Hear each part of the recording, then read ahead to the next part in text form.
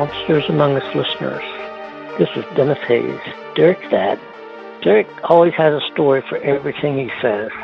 And to let everybody know, I know about 90% of everything he says. I've heard before, I've known about it. So he's not just making up stories. He's telling you what he's heard and done, and he's actually done all this stuff. Thanks, Dad. A good evening and welcome to Monsters Among Us. I am your guide, Derek Hayes. And welcome back to this, your 12th installment of the 12th season. And I have a swell little show lined up for you guys this evening. We have monsters, ghosts, cults, alien abductions, Mexican witches, and a lot more, all waiting for us on the other side. So, let's not keep them waiting.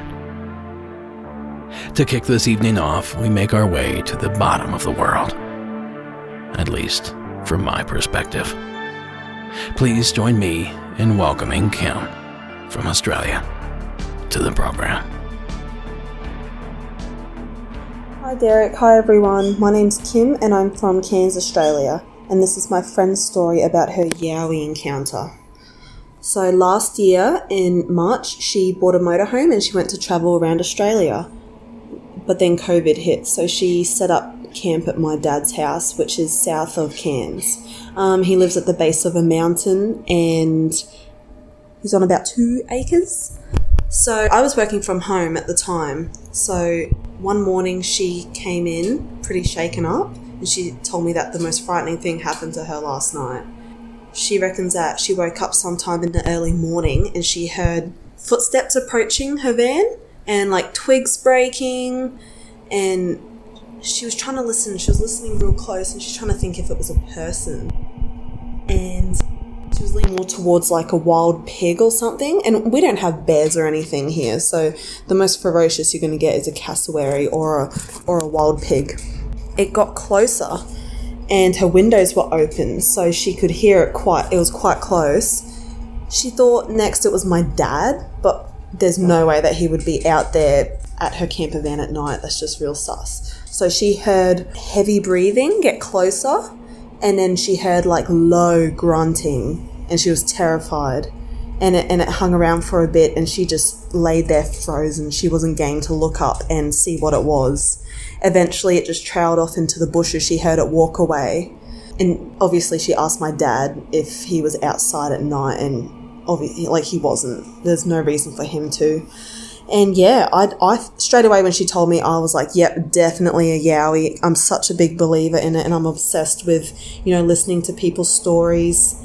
So yeah, that's my theory. It's a Yowie that live up in the mountains behind my dad's house.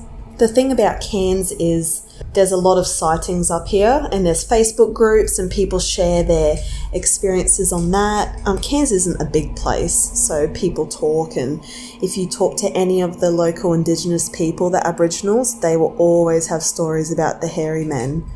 So it's very common here.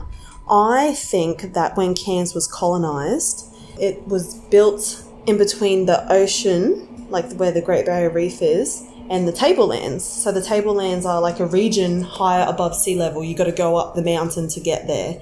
And as we built in Cairns, we pushed the Yowies up into the forest between us and the tablelands because there are so many sightings up there and stories. Yes, that's what I reckon. And yeah, it'd be great to hear other people's stories if anyone else is from the Cairns region or Queensland. Love the podcast and have a good day, everyone. See ya. Thanks, Kim. I love a good Yowie story. Now, for those not familiar, the Yowie is essentially Australia's Bigfoot, or I guess Sasquatch, a tall bipedal human-like ape that is said to roam the bush in the outback. Now, there are Yowie hunters just like there are Bigfoot hunters here in the States, and they too collect evidence. Witness reports, cast footprints, hair samples, and even audio evidence. The following was recorded from the bush in a recording device left for several months by Yowie hunter Jason Heel.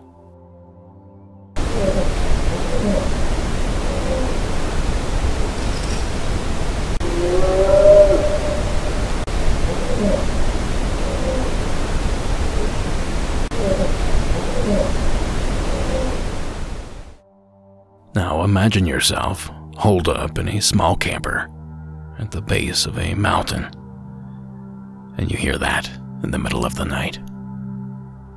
And perhaps that is similar to what Kim's friend heard that night. But I couldn't help but notice that Kim listed a known critter that also makes similar deep grunting sounds. She mentioned the existence of feral hogs in the area. Well, as my dad vouched for in the opener, I have inside knowledge for just about everything. And I do for this as well. I actually grew up raising hogs. My family raised and slaughtered several over the years, and I spent a majority of my preteen and early teen years in and around the neighbor's much larger hog operation. The point being here that they're intelligent animals that can also make a strange array of sounds.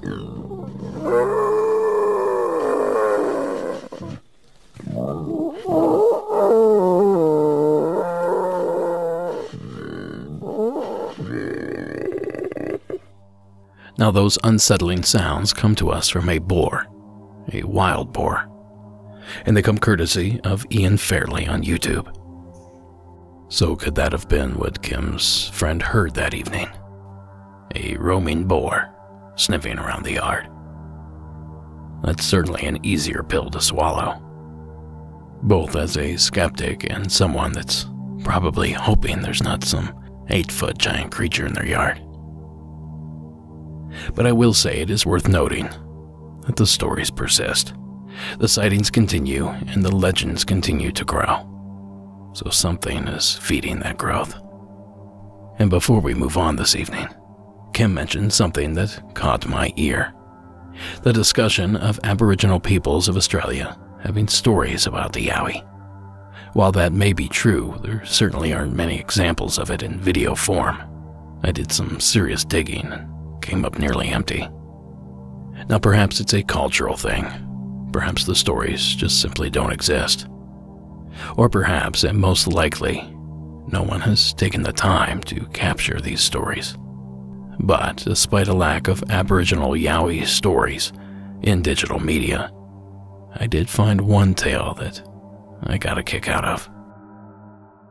Back in 1986, I was driving near Kempsey in New South Wales in Australia, a remote country town which is surrounded by hills covered in very thick forest.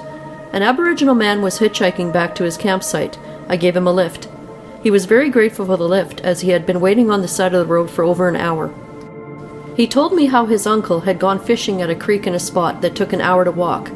It was very isolated. It was a hot day. He soon caught 2 big fish. Then he went to sleep in the long grass on the bank of the creek. He was suddenly woken up by a noise. He stood up, and a Yowie was crouched down by the creek and drinking water only a few meters from him. He startled the Yowie, who had also jumped up and stared in surprise. His uncle punched the Yowie in the stomach, then he ran off as fast as he could, leaving the fish and fishing bag behind. I asked if his uncle described the Yowie, and he replied no. The man also said his uncle claimed the Yowie had a soft stomach, not hard. I presume the uncle had his experience in the 1950s. Now that one was courtesy of Bigfoot Case Files on YouTube. and was practically the only Yowie story I could find from the Aboriginal perspective. And quite the story it was. And thanks again, Kim, for sharing your incredible entry. Now I have some fun and exciting news. Thursday, December 23rd, 9 p.m. Eastern, 6 p.m. Pacific, we're going live. That's right, we're bringing back the holiday special. And this year, I think we have all the kinks worked out. So again, that's 9 Eastern, 6 Pacific on the 23rd of December. Links will be provided ahead of time. And per usual, we are featuring listeners like you. So if you have a spooky, true holiday season story, hit me up with a summary at monstersamonguspodcast@gmail.com, and maybe you will be featured. Then we have guests and prizes and all sorts of fun things, so be sure to stop by. For more information on that, just listen to upcoming episodes, or be sure to follow us on social media. So then, our next entry might just teach us all a little lesson. Here's Rob from the UK. Hello Derek, this is Rob again from the UK. I just wanted to tell you about a bizarre experience that happened to me. This would have been in May of 1991. I was living in Cambridge at the time, and I was travelling back to Cambridge after visiting my mum. I'd visited my mum's house, which was about 20 miles west of Cambridge. Just shortly after leaving my mother's house, I was driving back to Cambridge heading east. The sky was very overcast, so there was a lot of light being reflected off the clouds and things like that, which will lead me to what I'm going to tell you about in a moment. But as I was driving along, I saw something flash past my window on the driver's side. So I glanced up at the sky, and after a few seconds I saw another light flashing in the sky, then another and another. And what gradually became apparent as I was looking out the window was I was looking at an enormous pinwheel of light that was rotating. It was a huge circle, and it was following my car. It was the most bizarre sight. The lights were concentric. They were kind of going into the middle, then coming out again, going into the middle, coming out again, kind of pulsating, changing colour. So I continued along the road for a good few miles. I would probably say 6 miles. And I got to a roundabout called the Caxton Gibbet, which is an appropriately spooky place. It's a location where they allegedly used to hang highwaymen and other criminals way back in the day, and an actual replica of the gibbet, of the actual gibbet. There's a replica of the gibbet is still there. I mean, there's a McDonald's there now and a petrol station. It's quite a big area now, but it's still quite an odd sort of spooky kind of place. Anyway, as I got to this roundabout, there was a truck driver who pulled up and 2 or 3 other motorists had pulled up, and we were all staring at this light that was circling over our cars, over our vehicles. And the truck driver, I'll never forget this, he turned to me and he said, "That's got to be a UFO." And we were looking at this thing, and the lights were going in and out and pulsating and changing colour, and it was absolutely enormous. It was about the size of a football field. So I got back in my car, started to head back towards Cambridge, and this thing started following my car again. So I'm driving along, I'm looking at this thing, and then gradually I became aware that lasers were coming out of the bottom of this object, heading towards the ground. And now, by this time I was starting to get really freaked out. I thought, this is just really weird. Now what's going on?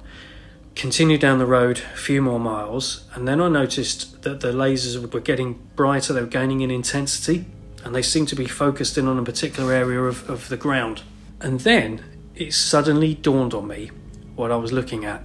In Cambridge in May, it's the graduation party for all of the Cambridge University students. All of the universities have what's called a May Ball, and for these May Balls they have fun fairs, they have bands, they have all kinds of things. And it turns out what I was looking at was a laser light show that was projecting from the ground up onto the low cloud. You know, the cloud ceiling must have been fairly low, perhaps a few 100 feet at best.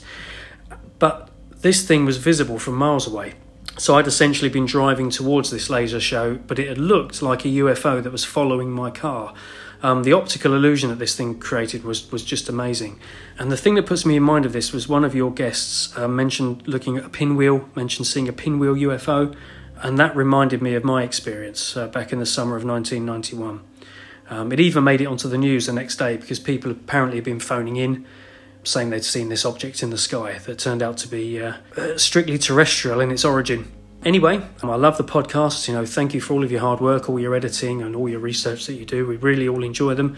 And I look forward eagerly to every episode. So I hope you enjoyed this and I hope it made you chuckle. And I'll perhaps speak to you again sometime. Thank you. Bye-bye. Thank you, Rob.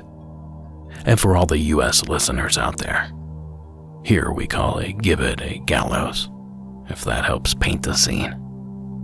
Now, we've recently featured a very similar sounding video on an episode of Paraweekly, my bi-weekly paranormal news show over on YouTube. I was certain then that the UFO was too some sort of promotional spotlight. Some of those things are quite intricate in design. And I don't think it's any secret that I enjoy calls like this. Sometimes it's just fun to get a final conclusion to some of these mysteries. And we all know that they can't all be paranormal. So thanks again, Rob, for sharing that little experience. Now, if you have a true paranormal story you would like to share on the show, simply call the hotline at 1-888-6089. That's 1-888-608-6444. Now, our next terrifying tale was sent to us from an anonymous caller from the Codfish State. Hi, Derek. Well, I wanted to call in and share my story. So I live in a one-family house, although it's kind of like two because the basement has been made into an apartment, and my mother lives down there. So over the weekend, well, actually on Monday, my mom came up and talked to us and said, "Did you guys have company over last night?" And we said, "No, my husband and I." And we asked why. She said, I think this was Friday night. She said she woke up at like 1 in the morning or so. She sleeps on the couch in front of the TV, and her computer is in that same room. So she said she woke up around 1 in the morning and saw somebody sitting at her computer, like a kid, like a teenager, and another one kind of standing in the doorway next to the stairs that actually lead from the basement into the main part of the house where my husband and I stay. And she woke up and saw them there, and she looked at them. They noticed her, and then they just kind of got up and just kind of slowly walked back up the stairs into the main part of the house, which is where my husband and I are. So we thought that was odd because we didn't have any guests over. We don't know any teenage kids. There's no signs of anybody breaking into the house. She said nothing was missing. We also thought it was odd that of all the computers that there are in the house, I have a computer, my husband has a computer, that they would go into the basement specifically to use her computer. So we said, no, there are no guests, no signs of break-in. And she said, well, I know I'm not crazy. And I know she's not either, but I just thought that was interesting. So thank you, Derek. I'm a big fan. I've probably been listening to your show for about a year. I think you do a great job. I think the people who call in are extremely interesting. I love your show. I'm a Patreon. But yeah, keep up the good work. Thanks, caller. There's a first. A spirit using electronics. A computer, no less. Now, it's details like that makes me wonder if this isn't more of a time slip situation rather than a ghostly one. Was our caller's mother witness to the past, or did she get a glimpse into the future? Regardless, it's a wild tale, and we appreciate our mystery caller sharing it. Now, for this next entry, what do you say we stay in the Bay State? Check out this one from Patrick in the state of Massachusetts. Hey, Derek. My name's Patrick. I'm calling from Massachusetts. I'm from a small town outside of Boston called Arlington. It's about 7 miles outside of Boston. So it's a small duplex that we grew up in. There was 6 of us, including my 4 siblings. We had a dog, and there was only 3 bedrooms. So I used to sleep on a mattress in my parents' room on the floor. My brothers shared a room, and my sister had her own room. So this was back when I was probably 8 years old, 7 years old, and I would definitely be awake. Like, I know for a fact I was not sleeping. and I would roll over on the mattress, and I'd look over at my mom's bed, because the way I was positioned was right next to their bed. I'd look over and I'd see my mom sitting on the end of the bed with her legs crossed, and she was just smiling at me, but with like a sinister smile. It wasn't like a normal smile. It was like this deep, huge grin, ear to ear, smiling, the biggest she could smile. And the scariest part was that I'd look over and I'd see my mom sleeping. I'd see my mom with her sleep mask on, sleeping, and there would be her sitting at the end of the bed. Two versions of my mom, one of them with this creepy smile. So what I'd do is I'd roll over on the other side, I'd throw the blanket over my head, and I would just close my eyes and pray, and, eventually fall asleep, never turning my head over and looking again until the sun came up. So this would happen, relatively frequently when I was a kid. My parents didn't really believe me, imagination, they'd think, or whatever, dreams. But I remember another time, so it would only be my mom. I remember another time I got up in the middle of the night to use the bathroom, and I left their room. And to get to the bathroom, I had to pass my brother's room, and both my brothers were sleeping in there. It was the middle of the night. We were kids. And the door was open to their bedroom, as it always was. And I saw my brother sitting on the end of the bed, legs crossed, smiling at me. And then I saw him laying in bed. It was two versions of him. The real him sleeping, I could see his face sleeping. And then I'd see this, for lack of a better term, doppelganger sitting on the end of the bed, smiling at me with this, sinister, evil-looking smile. So I booked it back to my parents' room, got underneath the blanket, threw it over my head, laid there until I fell asleep eventually. So it stopped happening. And, I searched everywhere to see if anybody else had an experience like this. I could not find anything, anywhere, with anybody having a similar experience. That's the reason I'm calling. I was hoping that maybe somebody listening to this might have a similar experience or, know what the hell was going on. So thanks, Derek. I appreciate everything you do. Love the podcast. Keep up the good work. Thank you, Patrick. That's for all those doppelganger fans out there. Now you think the traditional experience is creepy. Poor Patrick was left seeing double.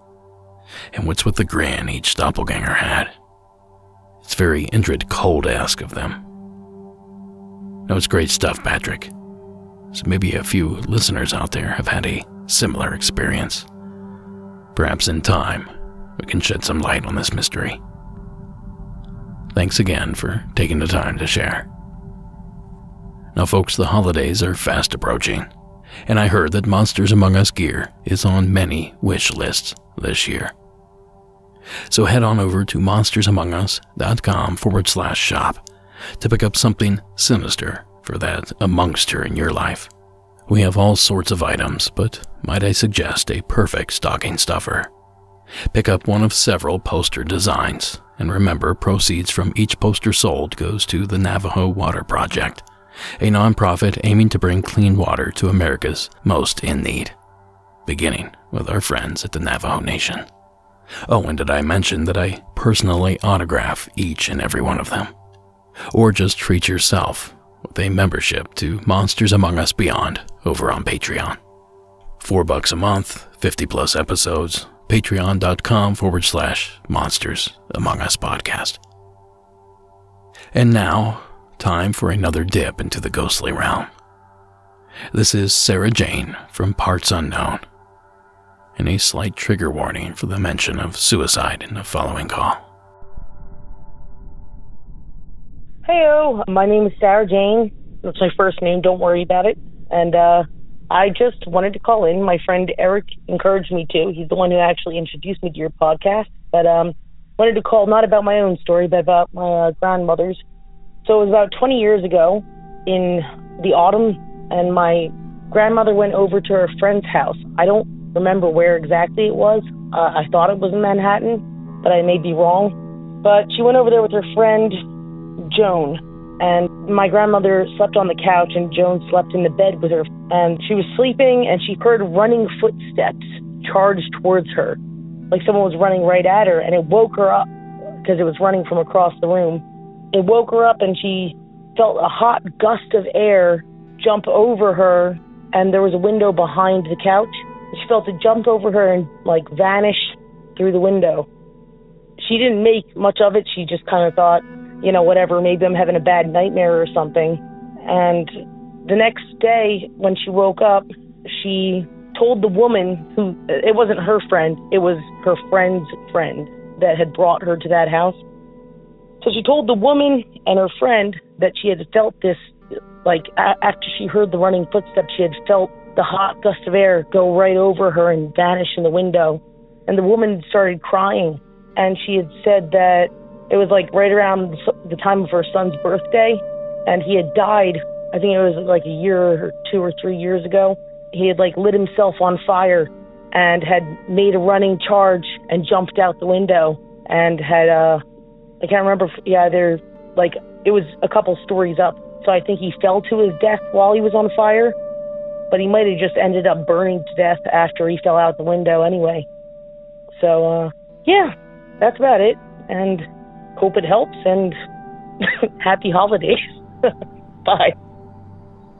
Thank you, Sarah Jane. Don't worry. I won't. I gotta say, that story is worthy of the silver screen. It's exciting, terrifying, and there's development, and the entire story is wrapped up well as any of these could be. It's something of a classic ghost story. We thank you, Sarah Jane, for sharing your grandmother's experience. Now, did you guys check out Paraweekly last week? Well, it'd be a lot cooler if you did. Those that did will notice I do a segment that features videos from viewers like you. So if you have something spooky on video you would like us to take a look at, you can send that over to contactparaweekly@gmail.com. And be sure to tune in. New episodes every other Friday. Now then, this next one comes to us from a unique perspective. Please join me in welcoming Michael from California to the program. Yeah, what's going on? My name is Michael. I'm from the Bay Area, California. I'm here at work listening to your podcast. And, I served 6 years in prison, but when I was in county, one day I was looking out my window, which was normal. Me and my cellie were talking, looking out our window, talking about the past and the families and stuff like that. And I'm sitting down looking at this star, and just as soon as I seen the star, I'm looking at this thing, and out of nowhere, this thing moves in the blink of an eye, just out the way. I got so scared, I jumped off the top rack, hit the door, it was shaking. My hairs on the back of my neck stand up, and my cellie is freaking out, telling me what the hell is going on. It was amazing because it was a star in place. You could see it was huge, and just in the blink of an eye, it was gone. It wasn't gone, it moved so fast. And just how scared I was, my cellie, we started looking out the window every night. Matter of fact, for 3 nights, I didn't sleep by my window. I slept on the opposite side. Yeah, you guys can make whatever you guys want from it, but that was my story. That's the craziest thing I saw in the sky. So, yeah. Thanks, Michael. Now, I certainly don't blame you at all for freaking out in this situation. You're trapped, no escape. If something were to happen on an extraterrestrial level on the outside, you're locked away, a sitting duck. So I get it. I would probably be a little freaked as well. But as far as the object is concerned, I'm not aware of anything that can move the way Michael described this object moving. It almost sounds otherworldly. Thanks again, Michael, for taking the time to share that entry. Now, you'd think at this point we'd be wrapping it up, but I have a lot more we need to get through. Stories from a darkened Texas road. Stories like Sarah's. Hi, my name is Sarah. I live in Central Texas. This experience happened to me about a year ago. So one night, I'm driving home from work. I work in a restaurant and we close at 9:30 at night. I live about 35 minutes from work. I live out in the country, so I'm about a half-hour drive from basically anywhere in town. So I'm driving home and I'm starting to get close to the road I'm going to turn down to head to my house. So to get to my house, you'd be driving down the main road. It's not a highway, but the speed limit is 65. Since you're out in the country and everything is spread out, you want to drive faster, I guess. Anyway, you'd be driving down the main road, and right before you get to my turnoff, you would go over a short bridge, and then the main road would curve around while going up a hill. Then after the curve, you would see the road you could turn off onto on the left, which would be my turnoff. I hope that made some sense. So I'm driving down the main road after work. I'm almost to the small bridge. It's probably around 11 p.m. now, since the restaurant I work at closes at 9:30, and it takes about an hour to clean up after closing and then about half an hour for me to get home. So around 11 at night, I'm approaching this small bridge. It's a pretty small bridge made out of concrete that goes over a creek. The bridge is probably only a few hundred feet, so you're not driving on it for very long. Anyway, I'm approaching this bridge, and as I'm coming over it, something hits the right side of my car near the back. Right before it hit, like split second right before it hit, I saw a white blur. It startled me pretty good since it made a pretty loud noise when it hit, and it did hit my car, not my car hitting it. It hit the right side of my car near the back. I'm not sure of exactly where it hit on the car because it didn't leave any marks, which is one of the things I thought was kind of strange. So anyway, I'm driving over the bridge and something flies into my car. Like I said, it startled me, so I hit the brakes, but not hard enough to stop the car. Remember, it's 11 at night and I'm just a girl, so I wasn't sure about getting out of the car, especially on a bridge where the speed limit is 65 and I could cause an accident if a car was trying to avoid hitting me. So I hit the brakes enough to slow down a little, but I kept the car moving. My brain is going crazy, though, with what that could have been. My first thought is alien UFO, since I'm into that kind of stuff, and because birds don't really fly around at 11 p.m., but I also figured there's probably some explanation on what just hit my car. The white blur I saw was probably a bird, even though it was nighttime. So anyways, like I said, I slowed my car down, but I was still moving and approaching the curve in the road I mentioned in the beginning. That's right after the bridge. The whole time I'm still driving, I'm thinking about the thing that hit my car, like was it an animal or what? So I'm still driving around the curve and I can see my turnoff up ahead, but I'm just too curious. So I use my turnoff to turn my car around and I head back to the bridge. This whole time I haven't seen a single other car on the road. So I'm back at the bridge, and I'm still a little bit spooked about getting out of my car and walking around on this bridge. So instead, I slow down to like a crawl, probably not even 10 miles an hour, and very slowly creep my car along the bridge. I've got all my windows rolled down so I can see better, and I'm looking at the sides of the bridge where I'd imagine that the animal would have fallen after whacking into the side of my car. I mean, it hit my car pretty good, so I'd imagined that whatever hit was either dead or seriously injured. But I didn't find anything. I drove up and down the bridge twice, and like I said, it wasn't a big bridge. It was just flat concrete with concrete walls on either side for safety. So it's not like the injured animal could have just crawled like over the side of it after falling, unless it could make it up that concrete wall. But I mean, I did keep driving for a minute after it hit in my car, so maybe it had enough time to crawl all the way off the bridge and into the grass. But it was literally like just a minute before I decided to turn around and have a look. So I'm not sure if an injured animal would be able to move that quickly. I really don't know. But anyway, I had driven my car up and down the bridge at a crawl and didn't see a thing. So I decided to head home. Once I got home, I investigated my car. Like I said earlier, there were no markings on the car, not even a scratch, no blood or feathers stuck anywhere, which seemed really strange to me because I've seen the aftermath of my dad hitting a pretty good-sized bird with his truck. So I know that stuff gets left behind on the vehicle, but maybe not this time since it hit my car instead of me hitting it with my car. It hit my car. So maybe it didn't leave anything there. I'm not really sure. The next day, I went to hang out with my mom, and I told her the story, and she thinks that it was most likely an owl, which would make sense since it was flying around at night. But if it was, then, I mean, shouldn't the impact have killed it? It hit pretty hard, or at least left it laying injured in the road for me to find when I came back to look. Maybe by luck it wasn't badly injured and it flew off, but I don't know. But I can say that my car was hit by a UFO since I never figured out what hit it.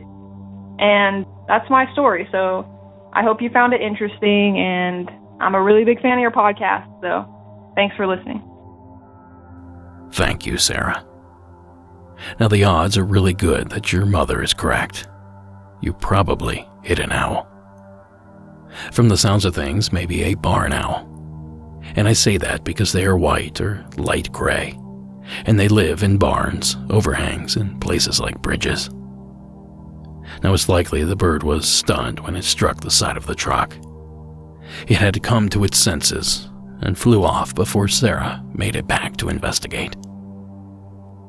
Now I can hear many of you now, but I'm not debunking anything here, just adding a little bit of rational thinking. And just because the creature in question might be an owl, doesn't mean it can't be something supernatural. Now, I received this call from an anonymous source around the same time as Sarah's entry. Hi, Derek. I'm calling from Texas.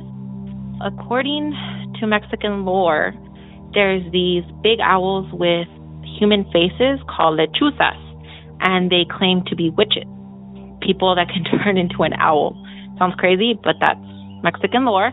And where I'm from, also from Texas, once when I was about 17, I was outside with my mom, and my neighbor from across the street came up and said, "Did you see that?" And we're like, "No, well, what are you talking about?" And he said he was outside in his backyard smoking a cigarette, and from across his fence, he could see a tree, and in the tree, he saw this huge owl that was cackling and laughing and laughing. And he knew that the lady next door to him was an older lady who was really, really sick, and he said that he could hear this owl laughing and laughing, and he claims it was a lechuza who never saw anything, but he said that he started cussing at it because, according to the legend, you're supposed to cuss and curse at it to get it to go away, and he started cussing and cursing, and that it flew away. Don't know, never saw it myself, but that's what he claims. And also, my grandmother had told me a story of a friend who was really sick. She had some sort of rash all over her body, don't know what it was, and she confided in my grandmother that at her window, a really huge owl, she also called it a lechuza, was there laughing at her and mocking her and telling her to scratch at her rashes. Don't know, but that's just a story that I was told. Well, I really love your podcast. Thank you. Bye. And the funny thing is here, this is not the only lechuza call I've received. And as far as I could tell, each and every one of them originated from the Lone Star State of Texas, the state in which Sarah also had her experience. So put that in your pipe and smoke it. Interjecting a little common sense doesn't always have to kill the magic. Hell, in this case, might have amplified it. Thanks again to both the callers in that package. Alright, ladies and gentlemen, wait until you get a load of this next story. And I hope you're sitting down. Please welcome our next anonymous caller from New Jersey to the program. My name is... I want to remain anonymous. And here's my story. I had been newly engaged to a young man, and he took me to a dealership to look for a car. And the family that owned the dealership was extremely wealthy. I noticed that the gentleman, the young gentleman, was probably like maybe 29, 30, couldn't take his eyes off of me. It made me feel very uncomfortable. Okay, I was engaged. A couple of weeks later, I'm in this club with my girlfriends, didn't drink, and there's 2 levels. I'm on the 2nd level, and I see these 3 men come in, dressed in suits. They had like a glow about them, and they seemed to be doting on this one person, and somehow in my mind, I knew that was the man I had seen at the dealership. So I ignored it, and I'm standing there, and all of a sudden, I felt this burning charge go through my back, like from head to toe, and I turned around, and I saw this vision of a giant galaxy out in outer space. Now, this was pre-Hubble, and I had never imagined or seen anything like this, or didn't know anything about outer space, aliens, nothing. And I became so frightened. I just became shuddering. And this man came to me, and he said, "Did you see what happened when I looked at you?" And I said, "What was that?" And he said, "That's the galaxy I come from." and there were two other gentlemen with him, and the one gentleman had started reading my mind and talking about a friend I had who was a professor. He said, I know your friend, the professor, from this small town in Peru, and he literally named the town. And I'm freaking out. So after that, I was like, I don't know what to do. Like, I'm so scared. I just kept shuddering. I told him, yes, I'll call you, even though I was engaged, but I had no intention. And the following weeks, I was so frightened to go back to my apartment because I just felt like somebody was watching me. And I kept saying to myself, it's in the sky, it's in the sky, it's in the sky. Then after that, there was this cascade of years of bizarre experience. Let's fast forward now. I talked to somebody who is famous, I'll leave him nameless, who was an alien hunter, and he was with the CIA, and I spoke to him about everything and told him everything that happened to me subsequently, like losing a pregnancy, an embryo disappearing in my body after I got married, all these other bizarre goings-on. And he confirmed everything I had gone through. And then miraculously, strangely, the email address I had for 10 years was wiped out of the site. And I kept going in, and they said, no email such as this exists. My correspondence with this alien hunter just completely disappeared off the map. And it was extremely freaky. And I just knew that everything I had gone through was real, and it's frightening beyond any imagination you could have in this world. And totally true. I am sane. I have never been treated for mental illness. I have no medical conditions. This really, really happened. Okay, another part of this alien piece. Later in time, I found out like I was maybe 6 weeks pregnant. And in a couple of nights, I found myself waking up, and it was not a dream. There's a difference between a dream and an experience. This was an experience, and I was in absolute agony. And I opened my eyes, and these people in surgical garb were around me, but they were not people. They had these giant black shiny eyes. They looked Asian. And I was like, stop, please. No, you're hurting me. And I looked down and I saw this black oozing liquid all over my abdomen. And it's funny because years later I saw the Travis Walton movie, and he described some black oozy stuff. And that was what was all over. And this is before that movie came out. And when I looked at this one creature with the surgical cap, he gave me the most evil look, like he was enjoying hurting me. And it was horrible.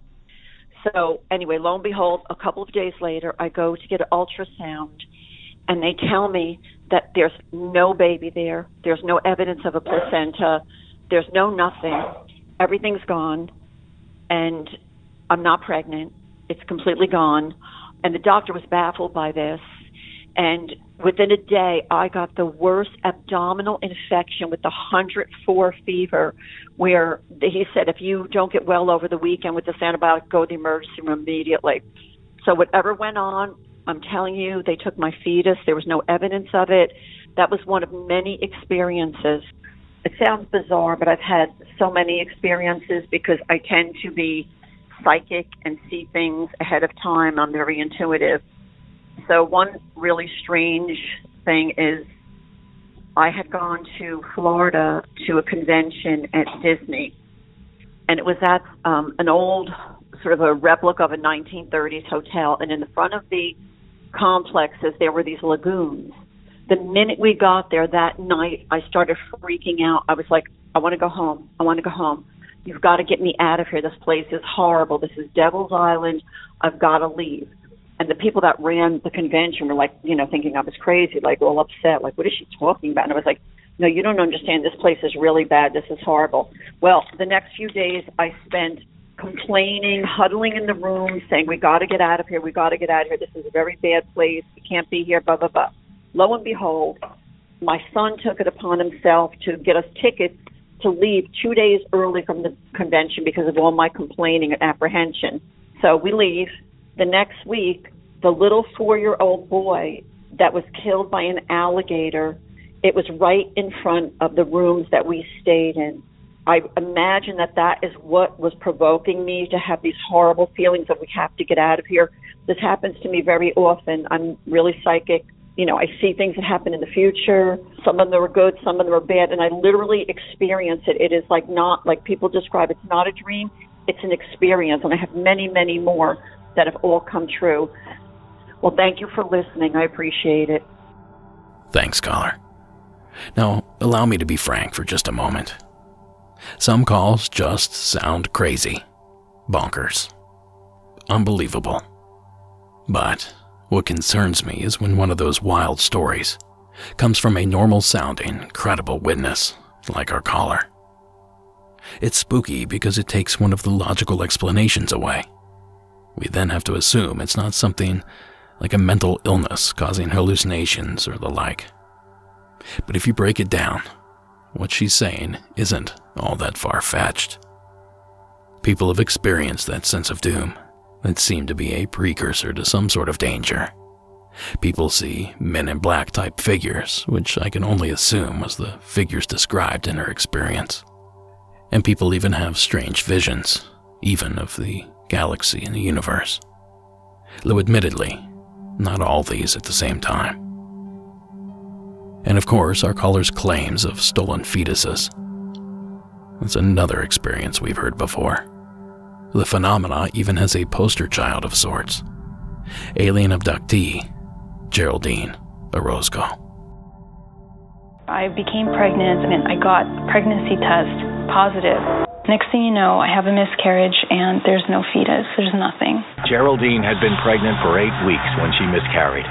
A fetus should have been visibly present. Every time I would become pregnant, I would have a miscarriage or a miscarriage where there wouldn't be the fetus. The fetus would be missing. When I would see the doctor, and I saw different doctors over the years, they wouldn't know how to explain what had happened to me. Geraldine claims that aliens actually presented her to her alien human children. And as I'm looking at these children and I see what they look like, they're not all the way human. This gray, thin skin, a much bigger head, and these giant eyes that are so deep and so profound and so complex. It was just incredible. But what I recognized as I'm meeting the child is that it's my child. At this moment, Geraldine realized why she could never get pregnant. She believed she wasn't having miscarriages. Her unborn children were being stolen from her womb and mutated with alien DNA. Now that clip was part of the Discovery Plus show Alien Witness with Ben Hansen. And although the mention of stolen fetuses in regards to alien abduction isn't extremely popular, Geraldine Orozco, Betty Hill, and dozens of others claim it to be true. In fact, they even have a name for it. They call it hybridization. While thousands of abductions are reported each year, a small percentage claim it's for something known as hybridization. Hybridization involves experiments with reproductive organs, leading many victims to believe they're being used to crossbreed with alien life forms. That clip from the same program as the previous.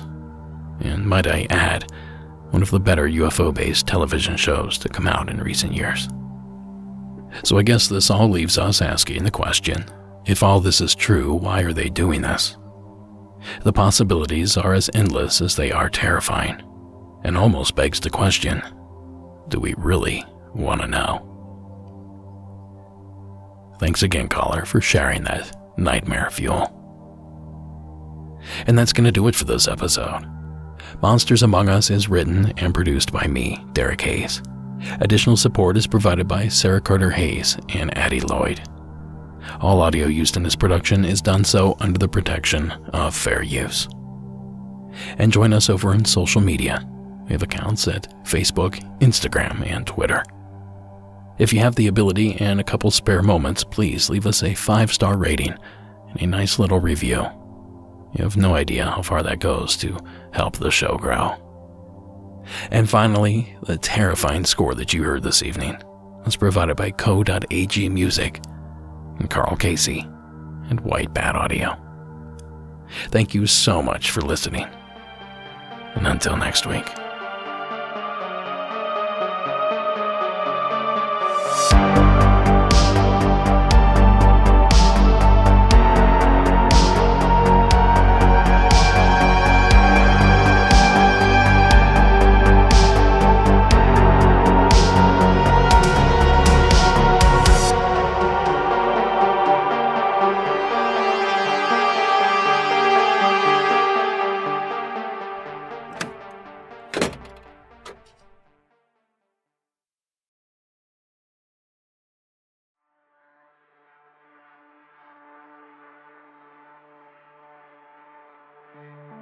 Now, I know some of you are going to absolutely love tonight's secret entry.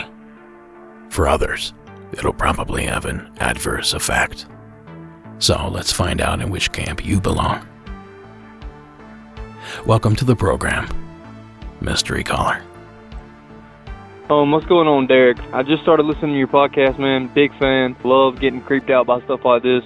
I've actually got a story that took place in Columbia, Alabama. There's a place that was right down the road from it that me and a couple of my buddies and their girlfriends and a girl that I was actually talking to at the time, we went to a place called Columbia Manor. Basically, it was just like this little, I don't even know how to put it, kids' place that little kids go to get scared. We were just bored, so we figured we'd go try it out. Well, it ended up being a huge waste of money, and we ended up actually leaving there and thrill-seeking for something else. So we had gotten told about this place, a little dirt road, that supposedly had a satanic worship spot on it. And we ended up going down this dirt road. It was me, my buddy, like I said, and my other buddy. They actually went home at the time, so it was just me, him, and two girls left. And, of course, me and him wanted to be big ballers and act like we weren't scared of anything. So the place that was in the woods, you actually had to climb a barbed wire fence to get to it. So me and him went first, of course, and they kind of stayed back behind us a little bit. Whenever you climb the first barbed wire fence, we actually had flashlights on, and if we wouldn't have flashlights, we kind of would have been screwed because they had bear traps, everywhere. Like, there was just a row of bear traps surrounding this place, and it was kind of crazy because, we don't have bears in Alabama. So we were stepping over the bear traps, making sure we didn't hit anything, get caught up in any of them, because if we'd have done that, we'd have been goners. It's the middle of Alabama. There was no service where we were at. So, we were kind of already freaked out. Me and him were, but we didn't really let it get to our heads. We didn't want to act like we were scared in front of the two girls. So we kept on going, and there was a little building out in the middle of absolute nowhere in this field. And we went inside this building because the door was open. There was no lights. And we shined our flashlights on the walls. And on the walls were actual porn magazines, like naked women magazines, taped all over the place, broken CDs, just where when the light hit it, it would just blind your eyes for how many CDs there were on the wall. It was actually really, kind of creepy. And in the middle of it, there was, I guess you could call it, how, a church has an altar spot, right in the middle? There was an altar spot, but on the altar spot, there was a skeleton of a dead cat. And you could tell it was a cat, just because I have a cat. I've buried cats before. I've seen their skeletons, and I knew that this was, just a regular house cat. Paige, the girl that I was with at the time, she actually stepped on a nail in the floor and screamed. And when she screamed, we heard something at the back of the house just rustling around. So, of course, me and Dylan go check it out. And this was before I could open carry, or could still carry. I didn't have a gun with me. We had no means of protection whatsoever. And we peek out the window of this place, and in the back of the I guess you call it a backyard, it wasn't really a yard. At the back of this place, there were people in black cloaks, and they were abnormally tall. Stupid tall. It was actually kind of crazy how tall they were, and that scared me a lot. And they were dancing around a fire, and one of them had a chicken in their hand. And they were dancing. They weren't like hip-hop dancing, breaking down. They were weird kind of traditional dancing, just around the fire, holding hands, speaking a really weird language. We could hear them from the house, and that scared us even more. So we got out of there, and we start running, and everybody's running, making sure we don't trip over the bear traps, all kinds of stuff. And as soon as we get back to the car, it was like this beam of light just comes straight up out of the ground. And I'm talking about there's a curve that this place leads into, and I'm talking about we didn't see any type of headlights coming around the curve. I'm talking about this thing just appeared out of absolute nowhere. And as crazy as it's going to sound, there was it was a Miata. I remember that clear as day, and it gives me goosebumps to this day. I'm scared to death. I will not go back there. But this Miata, he comes coming around this corner, and it was just like he literally just came out of the ground, man. Just as fast as the speed of light comes out of the ground. And he almost hits my friend as he's pulling up. So my friend, of course, gets pissed off, runs up to the car, acting like a badass out of hell, and asks him, he's like, man, you need to watch where the F you're going. And this dude lets down his windows, and when I tell you, I'm talking about pure shivers right down my body when I saw his face. His eyes were just like gaping black holes. And he talked to us at first he was like mumbling a language I didn't understand, and I was trying to be a hard ass at this point because I didn't know what the hell was going on. And I said, "Excuse me," and he said, "Y'all need to get the out of here, and y'all do not need to come back." And we listened to him because he just looked like the pure and tea devil, and it absolutely scared the bejesus out of me. So this was around December of 2016. I'm 22 years old now, and I have not been back to that spot, nor Columbia Manor, nor anywhere near there. So, yeah, man, huge fan of your podcast. Keep up the good work. I love that you have this platform where people can just tell all kinds of crazy stuff and not be judged for it. I'm really glad that you actually stepped out and done this, unlike all the other podcasts I've listened to. Got tired of listening to Dateline, so I hopped on here. Appreciate it, man. Have a good one. Thanks, caller. Now allow me to point out from the start that trespassing is never a good idea. Trespassing while armed is only half as smart. It's a terrible idea. Now, all preaching aside, what a terrifying experience. It's one thing to stumble upon a scene like this, thinking whomever is responsible was recently there. That thought's enough to drive one mad. But it's a whole nother situation to then realize that they're still in the vicinity. And I think it's safe to say it becomes a much more dangerous situation, even without the addition of bear traps and suddenly appearing vehicles. And just to save myself a few emails, there are a few black bear in the state of Alabama, although they are limited to the southeast corner of the state. So something tells me whoever set those traps didn't do so for the bears. But I'll leave you all with this final message. I'm certainly no expert on cults or ritualistic ceremony. But if you stumble across sacrificed or mutilated animals, please call the fuzz, even if it's just an anonymous tip. Thanks again, caller, for sharing that entry. It's certainly a heart-stopping series of events. And a big thank you to you for sticking around to the end of the show. Have a good night.